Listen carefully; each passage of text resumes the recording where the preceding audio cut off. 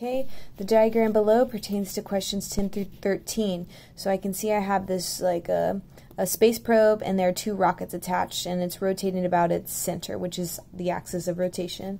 So number 10, a cylindrical space probe of mass 455 kilograms and a diameter of 15.5 meters has two rockets attached. Each rocket generates a thrust of 3.78 E3 newtons, and the probe has a moment of inertia of 1.37 E4 kilogram meter squared per second. This should just be kilogram meter squared. Find the tangential acceleration. So you're going to need to know that, okay, tangential means that places that these vectors that are tangent to the rotation. So it has a tangential acceleration, which is found using this equation, A equals alpha times r. We'll go more into tangents in topic 6, next topic. So let's determine what the angular acceleration is, and I can relate this to the fact that these rockets are exerting a force on the object. So if the object is experiencing a force like this and a force like this, it's causing rotation. It's causing it to rotate. Like so. So we have two rockets both generating thrust in opposite directions. This makes the object rotate. It spins.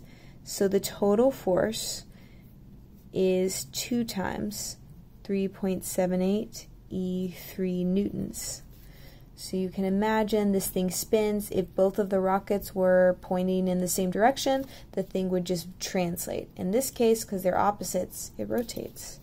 So the total force is applied. These forces are applied at a distance of half of this 15.5 meters each. So 15.5 over 2 is 7.75 meters. And that's the distance the force is applied to the moment arm. Notice these forces are applied at 90-degree angles from the axis of rotation. So indeed, this is maximum torque. So torque equals the forces 2 times 3.78 E3. So that's 7.56 E3 newtons times the distance. These are from the axis of rotation, 7.75 meters. So I'll do this in my calculator, times 7.75 meters, and I get a torque of 5.86 E4 Newton meters. And just like we've been doing many problems now, torque also equals I times alpha. We know the moment of inertia already. We will solve for alpha now. So the torque is 5.86 E4. Set that equal to the moment of inertia, 1.37 E4 times alpha. Okay, so I'll divide by 1.374.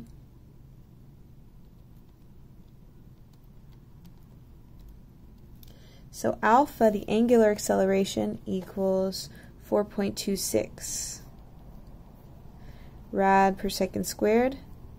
And if I want the linear acceleration, I just need to multiply this by the moment arm, 7.75 meters. When I do this, my rads will just fall out because I'm going now from an angle unit to a linear unit. So 4.26 times 7.75, the moment arm, and I get a linear acceleration of 33.0 meters per second. And this acceleration happens just along. If I were to take snapshots of the change in velocity over time, just acting along any point on the rotating probe, it would be always tangent to this curve, this rotating curve, or rotating probe. Now we want the linear acceleration. So this is a case where the linear acceleration is not the same as the tangential acceleration. So I'll note that this is the tangential by a tan. Does this object translate linearly at all? No.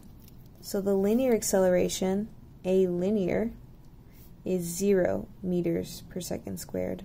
It's not translating. So this is different from a situation where we had an object rolling down a hill and the tangential acceleration is the linear acceleration. In this case, this thing is floating out in space. These two forces can only cause a rotation, not a translation.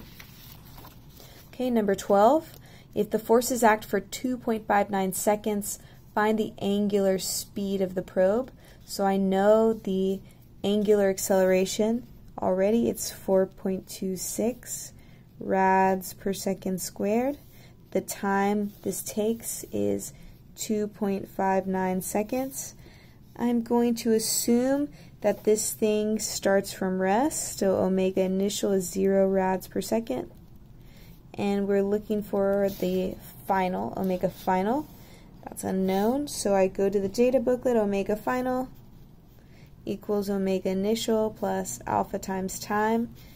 Omega final then is acceleration, angular acceleration, 4.26 rads per second squared times 2.59 seconds.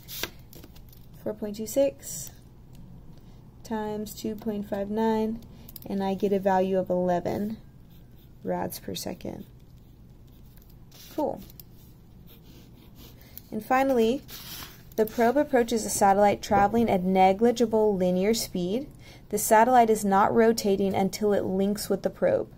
Find the angular speed of the system after they connect. The moment of inertia of this smaller satellite is 2.75 E3 kilogram meter squared. I don't know why these per seconds keep coming up. Sorry. Okay. So we are going to say that the change in angular momentum of the system, because we're dealing with rotation, is 0. So that means the angular momentum after the collision equals the angular momentum before the collision. Before the collision, this system had an angular momentum of 0, because I guess I'm looking at it before. Find the angular speed. The satellite is not rotating until it links with the probe. Oh, no. Okay, sorry. I hit this. Did not mean to. I'm going to use this after the 2.59 seconds. I'm going to have to assume that after this 2.59 seconds, when it has this angular speed is when the satellite connects. It's the only thing that can make sense. Or else I just have 0 equals 0, and it's no good. Okay, so before I'm going to use this, my final angular speed will be the initial angular speed. So this is just of the probe itself, which had a moment of inertia, I times omega initial. This had a moment of inertia of 1.37 E4 times omega, 11 rads per second. And I'm going to set that equal to their final moment of inertia, 2.75 E3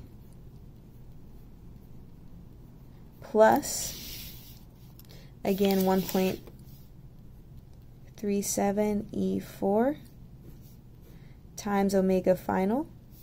So omega final equals 1.37 E4.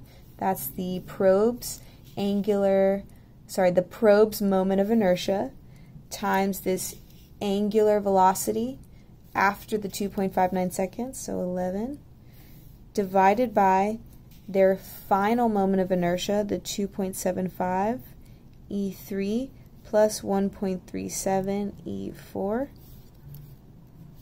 So I get a final angular speed. Let me see, I'm calculating 1.37 E4 times 11 divided by 2.75 E3 plus 1.37 E4